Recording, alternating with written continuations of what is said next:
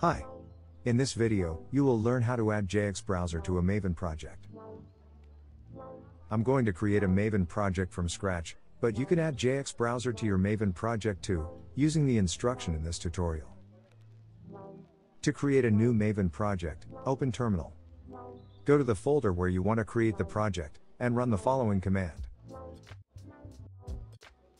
To edit the generated project files, I open the project in IntelliJ IDEA.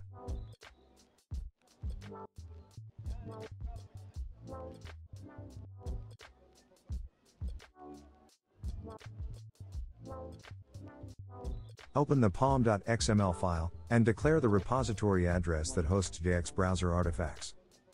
Declare the dependency on JxBrowser module with the latest version. The latest version you can find on the Release Notes webpage or the product homepage. JxBrowser is a cross-platform library. I declare dependency on the cross-platform module, which includes the libraries for all supported platforms. If you develop your software for Mac OS only, then you can declare the Mac OS, Windows, or Linux dependency only. If you develop a JavaFX application, and you want to embed a browser view control to display web pages, then you should add the module for JavaFX. If you use Java Swing, then add the module for Swing.